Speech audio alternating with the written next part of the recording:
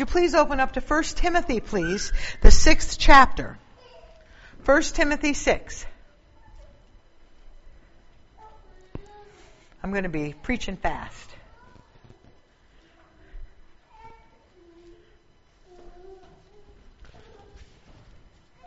Everybody there? 1 Timothy 6. I'm going to start in verse 10.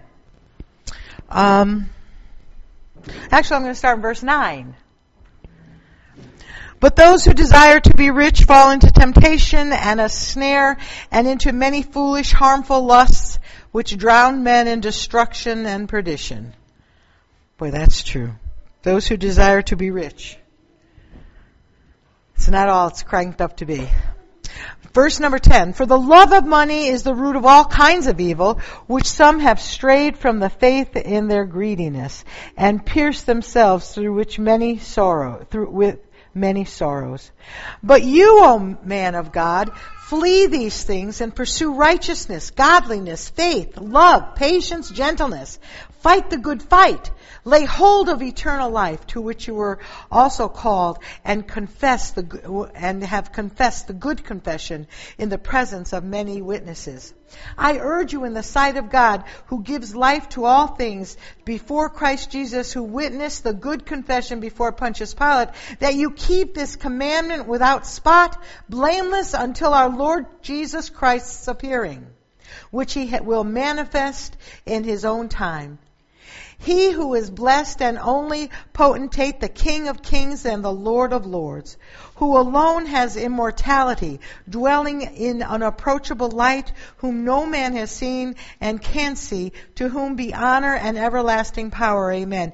Command those who are rich in this present age not to be haughty, nor to trust in uncertain riches, but in the living God, who gives us richly all things to enjoy.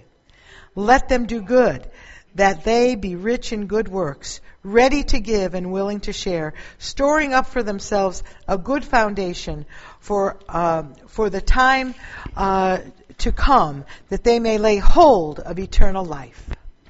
I want to share with you a little bit concerning this passage. This passage is very, very important to the church. And Paul is writing this to Timothy. Now, we know about Timothy a little bit. If you ever came to a Bible study concerning the book of Acts and the formation of the early church, we know that Timothy was born in Lystra, that his grandmother was Lois, his mother was Eunice, and that during Paul's first missionary journey, Timothy probably was acquainted with Paul, because Lois and Eunice were both. They were both devout Christians, and they raised Timothy with a belief in Almighty God and that Jesus was the Messiah. It is during Paul's second missionary journey that Paul and Timothy form a bond that is closer than ever. Timothy's father was Greek, and so there was a schism within the family, and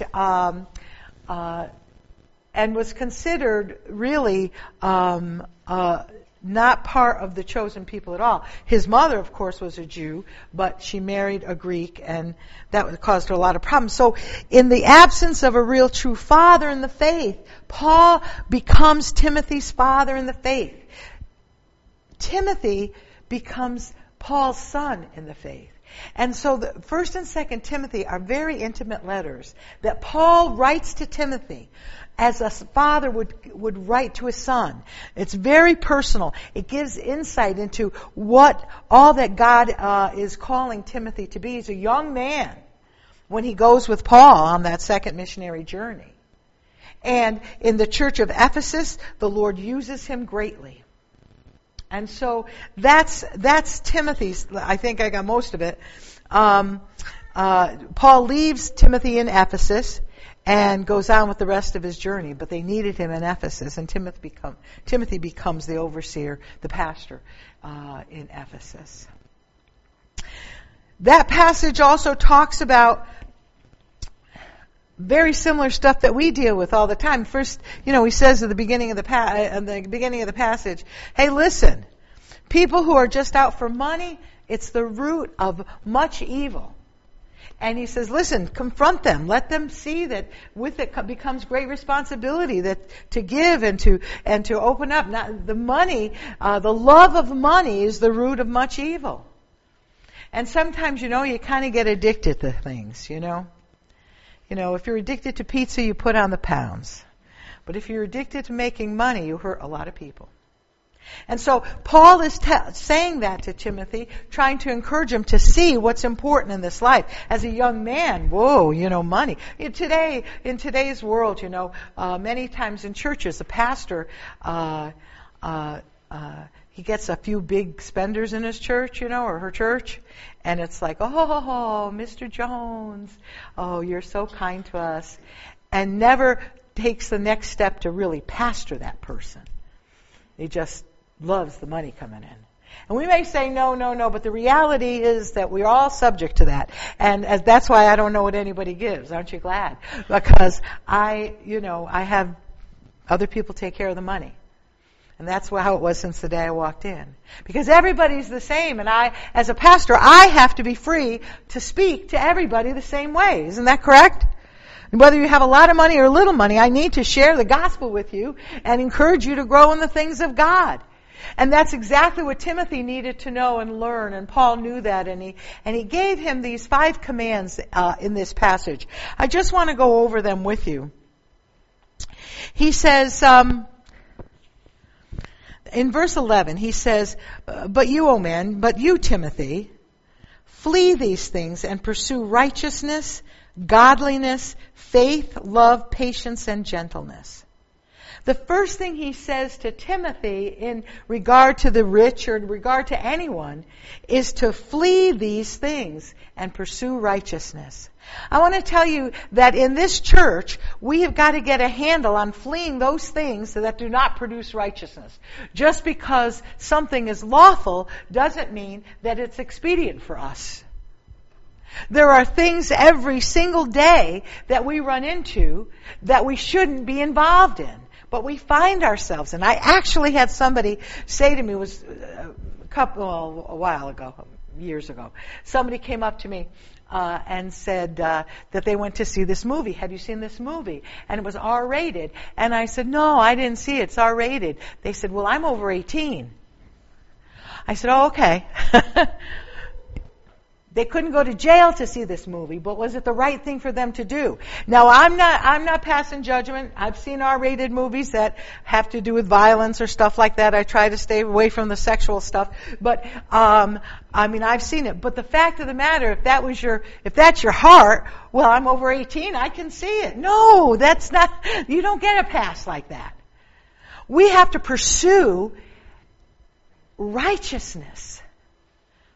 And I'm not getting legalistic here. I'm just saying the righteousness of Christ needs to be our buoy in the water. That when we have a choice, we choose to be righteous. We choose to be just. We continue to stand for the things of Christ. He says this, flee those other things. Turn away. Sometimes we think it's not cool if we flee. Are you kidding? My mother used to say to me, because, I was hanging around with a rough crowd, and she would say to me, Vicki, tell me who your friends are and I'll tell you who you are. That's the dumbest thing I ever heard. That has nothing to do with me. Until the night the police came to the door. All of a sudden it kind of clicked, Tell me who your friends are and I'll tell you who you are. What Paul is trying to say to Timothy in this, don't even be around that. Protect your heart. Young people, protect your heart. It's so hard. You've got 3 boys, Karen, to teach them to protect their...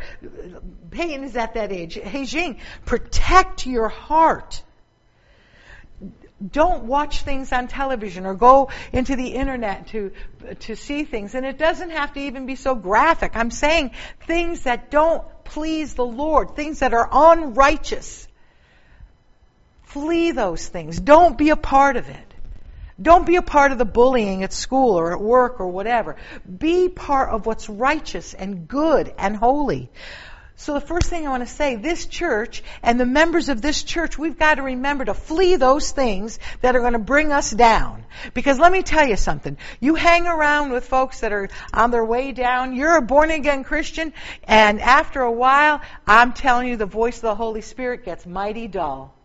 You continue to hang around. You continue to push the envelope. You continue to see those things and listen to those things.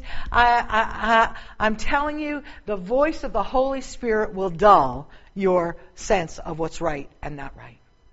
Does that sound too religious to you? I'm just giving you experience in my own life. That we have to have, some things are just not good for us spiritually. Surround us. Paul says very clearly. So he says, flee those things, but pursue, go after righteousness, godliness, faith, love, patience, and gentleness. And wouldn't you like to have somebody like that in your life? Somebody who is pursuing what's right, a higher calling, an honorable calling, that when they speak, they want to do what's right, not what's popular or what sounds good. They want to do what's right. I want to be around people that are doing godliness, that they're reflecting the love of God, that through their faith, their love, their patience, and their gentleness, they continue to do what's right and godly. Not only do I want to be around all of you that are doing all of that, I want to do that. I want my life to count for something. I want people, when they think of me, to say, oh, she loved the Lord. Or, you could just see God when she walks in. That's what I want. So if I have a habit, I serve with 5 guys on the council on our side. All of them are, how can I put this, earthy in their speech. Can I say that? And so they might say something, and then right away they'll go, oh, sorry, Vicki. And so sometimes in the span of about 5 or 10 minutes, all I hear is, sorry, Vicki. Stop swearing. That's all you got to do. But I have to tell you, I have to be very careful. I don't come across big and judgmental about them. But for myself, I have to be very, very careful not to assume that kind of, well, it's only words. They're not words. They're words that go against the godliness of Almighty God. And I don't want them coming out of my mouth. Does that sound too legalistic for you? I want my mouth to reflect God's glory. I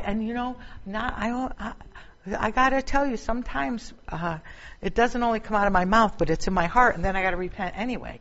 But the fact of the matter is, my goal is to be righteous. My goal is to reflect God's presence in my life. I put my glasses down. Here they are. Oh my goodness. All right, so I wanted to share that with you because he says that pursue righteousness. And then he says this in verse 12. He says, fight the good fight of faith and lay hold on eternal life. There's 2 things there. He says, fight the good fight. Fight the good fight. Well, what the heck does that mean? Fight the good fight. I want you to know it's a fight that is going to take everything you got. But there's a way to win. Fight the good fight. It doesn't mean, it means that you can become more disciplined in your faith. So that you walk in the fight. You walk in the battle. Now, I want to say to you a couple of things about fighting this good fight that we talk about.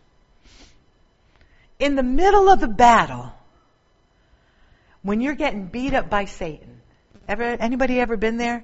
Where you feel like somebody's ripped the rug out from under you, and you feel that it's coming at you from home, from work, from friends, from church. All of this stuff is piling up on you, and you start to have health issues and this and this and this, and you can't catch your breath. In the middle of that, I want to tell you that you can still be victorious. But God has prepared us for the fight if we allow Him to prepare us for the good fight. Sometimes we might get blindsided if we're not prepared. And I want to tell you, we need to be prepared for the good fight. How do we prepare for the good fight? You know, in the area of boxing and what have you, all of that stuff, even when you use, you go to the original language, fighting the good fight in Greek, when you go to it, it's really talking more like pursue this, continue to, like, it's almost like a race kind of thing, like a foot race, But before you get in that race, you have to prepare, or you're going to hurt a whole lot more than somebody who's prepared and ready for battle.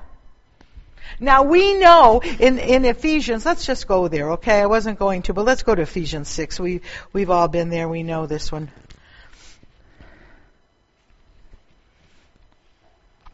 Ephesians 6 says this. Verse 11, 6:11, you know this. Put on the whole armor of God. I'm going to start in 10. Finally, my brothers, be strong in the Lord and the power of His might. Put on the whole armor of God, that you may be able to stand against the wiles of the devil. You see, God's plan is that we can stand, that we're not going to get beat up or walk around with a big black eye and, bloody nose and, a big thing on our ear because we got whacked on the side of the head. God's plan is that we would be ready for battle. That we can stand, and in the middle of standing on the rock who is Christ, we will have victory in that battle. But what happens is we let ourselves get lazy and not ready for battle. So, we don't read our scriptures. Come on. I'm not even going to ask. I'm just going to assume that we all, and I'm included, that we all could spend more time reading scriptures. How can we fulfill what the call of Christ is in our life? How will we know the signs of battle coming? How will we know anything if we don't know what the book says? How can we be ready? We can't. So boom, something happens and we fall on our backside because we're taken off guard. We should never be taken off guard. We walk in the battle. God is preparing us for this walk. And so where do we get, in our bulletin this morning, it says, my New Year's resolution, study the Bible and do what it says. That's my New Year's resolution. Very simple. And I want to challenge us in this church. I got to tell you, if you weren't here at a quarter of when we had our prayer time, there was really something that happened. I felt the conviction of God. I began to weep because I felt, Lord, I have failed in so many areas. Lord, I want to do better. Help me do better. And, I want to say to you, we have the time to prepare. God is preparing us for whatever the battle is. Read the Bible. Listen, I don't care. People fall out. I'm King James only. I'm Living Word. I can't understand, so I'm this. I don't care what version you use, except the New World Version. Throw that out. That's a piece of junk. I don't care what version you use, but get into the Word of God. A bona fide translated Word of God. And I would suggest, if you've been a Christian for more than 20 minutes, not to use the Living Translation, but to get into a translation that is a literal translation of the Scriptures, or a bona fide translation of the Scriptures. NIV, Revised Standard, New American Standard. New King James is good. Read King James. I don't care if you read King James. If you don't know what thouest says, then get a different translation. But get into the Word. You know why Weight Watchers on television for December and early January, and you know why? Because everybody wants to lose weight. My New Year's resolution is to lose some weight. Well, I got to tell you, the reason why they advertise in December and not in March is because by March everybody's forgotten their New Year's resolution and they're eating pizza and wings down at IHOP. I want this to be a marathon for us. just in your heart, dedicate an hour every once in a while, a few times a week. If you can do it every day, amen. It should be every day. But I'm making that promise that I am going to give an hour to God just in reading. I'm in Scripture all the time. You know why? Because I got to preach. I got to preach 3 times a week. Major sermons. And so I'm in the Word all the time, but I'm always thinking about, Lord, what do you want me to say? How do you want this sermon to run? Do you know when I go to Italy, one of the biggest blessings I have is I can read the Scriptures, not for any reason other than the love of the Bible. And I'm convicted in this myself. I need time just to read the Scriptures for the sake of the Scriptures. And so do you. We need to be prepared. The second thing is just what Paul was telling Timothy, walk in righteousness. So we can see the signs of when the devil's setting us up, because he does. Every once in a while, don't you just feel like you walked into something? Man, I walked into that, wasn't even thinking, I walked right into that. Because as we walk in righteousness, we become attuned and discern what is not righteousness. We become wise when people come us with hidden agendas. And pretty soon we're able to walk and we know where the potholes are. So walk in righteousness. The next thing I want to say to you is prayer. Now, I believe everybody in this place prays. I do believe that. Probably first thing in the morning, thank you, God, for getting me up. Help me do what's right today. I love you. Amen. And off we go to work or to school. Maybe we stop at lunch and say, thank you, Lord, bless this food. And maybe at supper, thank you, Father, for this meal. And before we go to bed, thank you, Lord, for this day. That's not prayer. Oh, my goodness. That fulfills our obligation, doesn't it?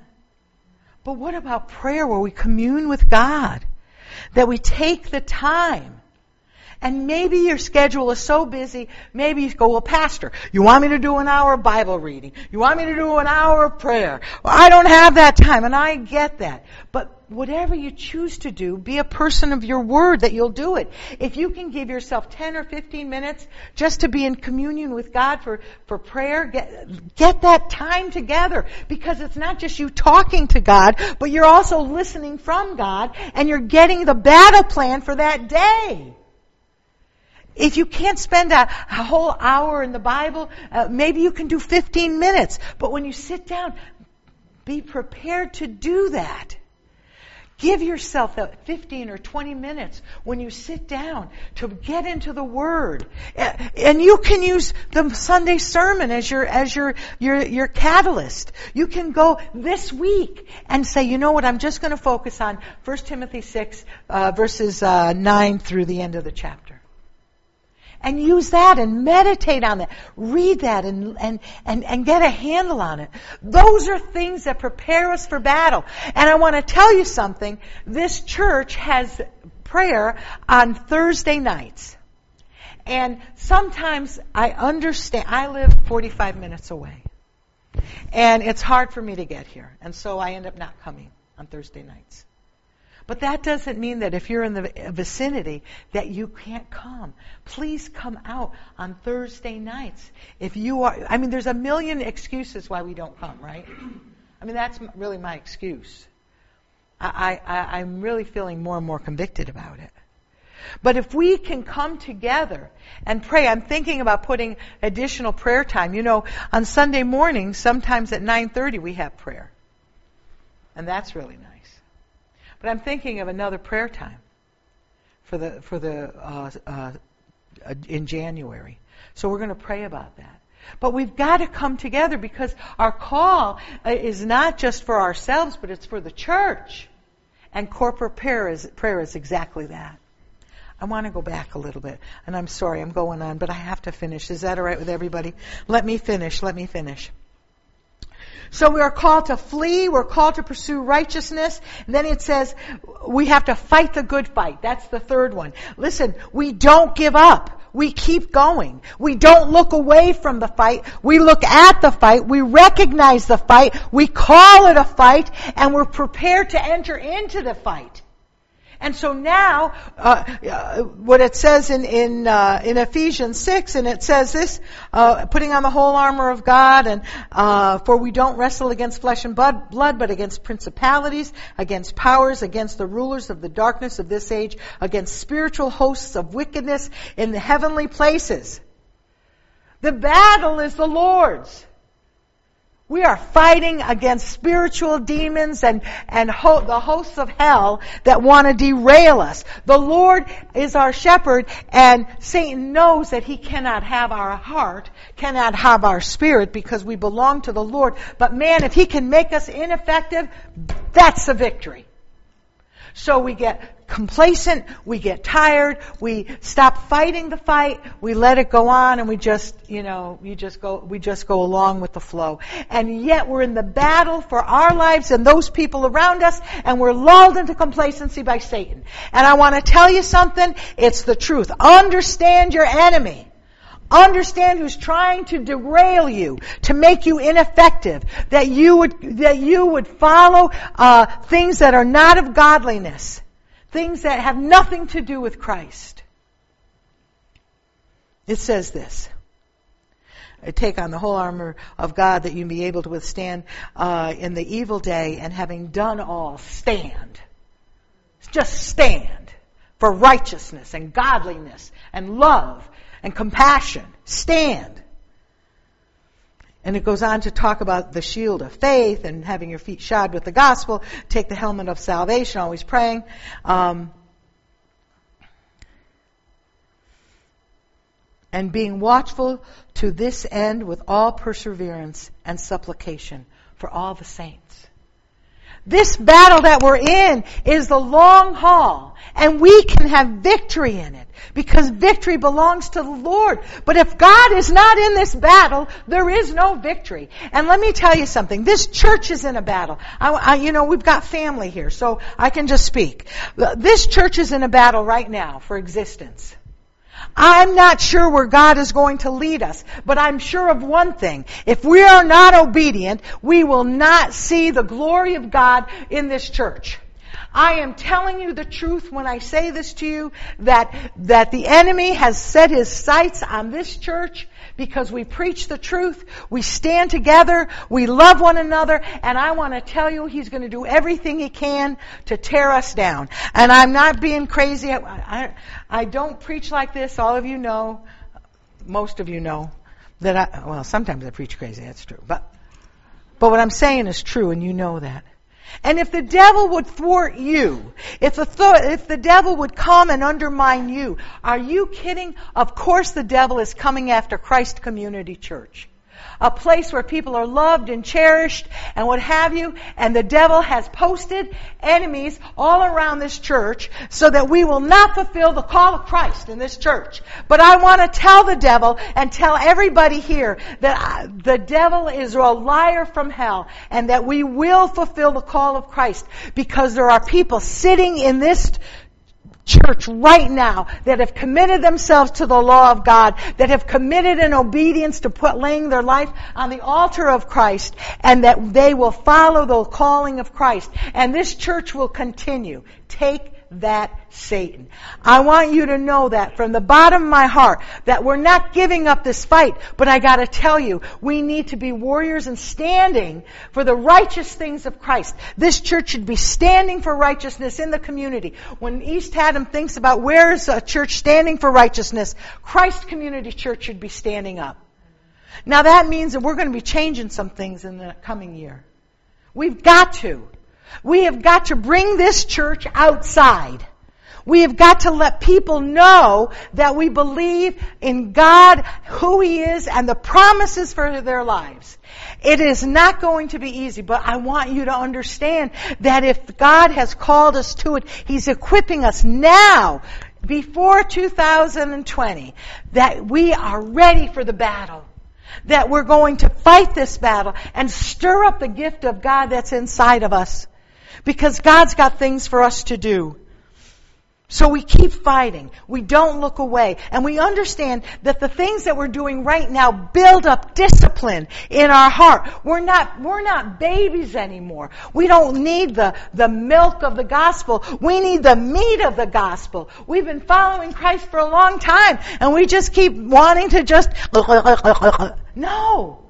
We've got to have the meat of the gospel. Because let me tell you something. Because what's come against us individually and us as a church needs the meat of the gospel to withstand it. I'm telling you the truth. I'm telling you the truth. I'm telling you the truth. We're fighting for our families. We're fighting for our loved ones. We're fighting for us to make it through the day. We're fighting for the church to be established. This is a miracle that we stand even as we do now.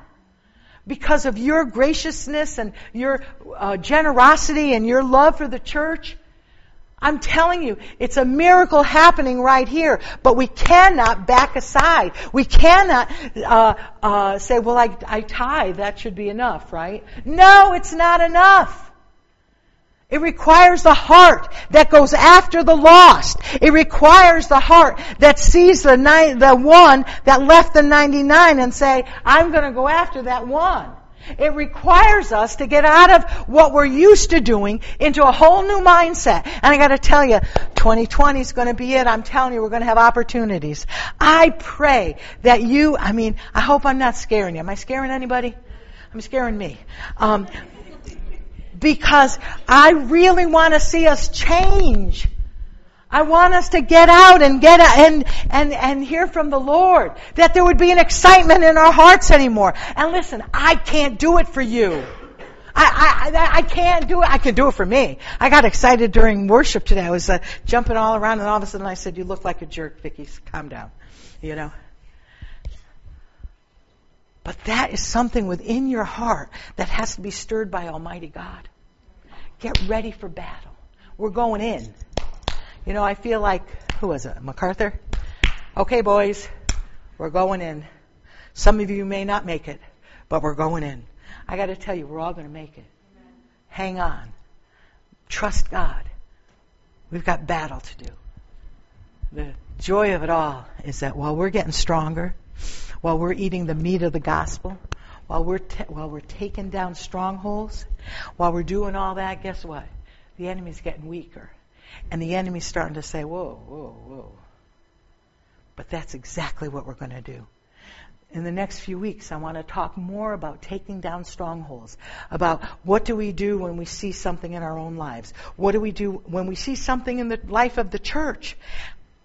You know, I've had to really come face to face with, am I really listening for the voice of God within this church? Have we turned the deaf ear? Are we just plodding along? We're not plodding anymore. I feel like we've been plodding for a while, but we're not plodding anymore. We're moving on in victory with Jesus. And I'm telling you, I am excited about it. I'm a little scared about it, but I know we can do it. Only because I'm old. You know what? I'm so old. God doesn't care. That's the sad thing about it. God doesn't care, you know. I just want to. There's just two other places, because in this 1 Timothy, fight the good fight.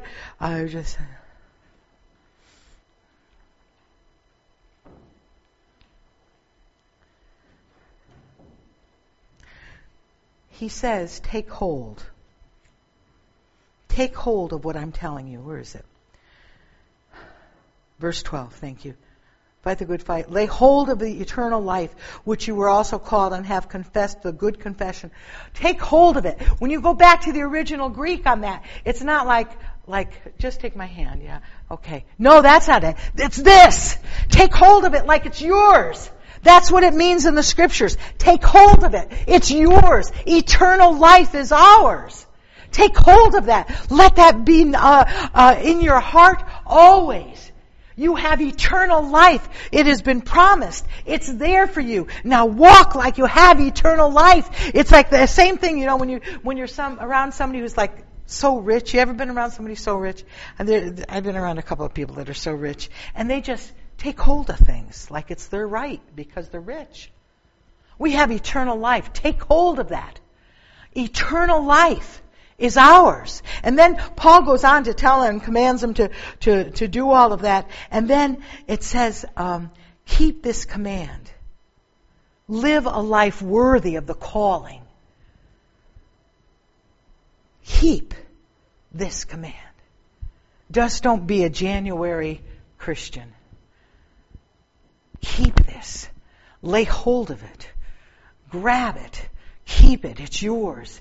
And keep it. Don't give it away for anybody. Not for your friends, not for your neighbors, not for the folks you work with, not for the world. Don't give it away for anything. It's yours. God has brought you to this. He's given this to you. He's even established you in this kingdom. Oh, my Lord Jesus. Help us, Lord, to realize what you're doing, Lord.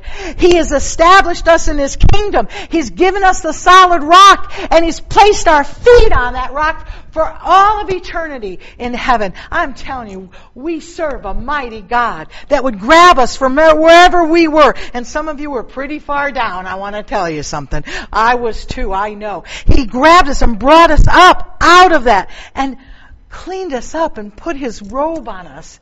And He placed us on the rock, which was Jesus.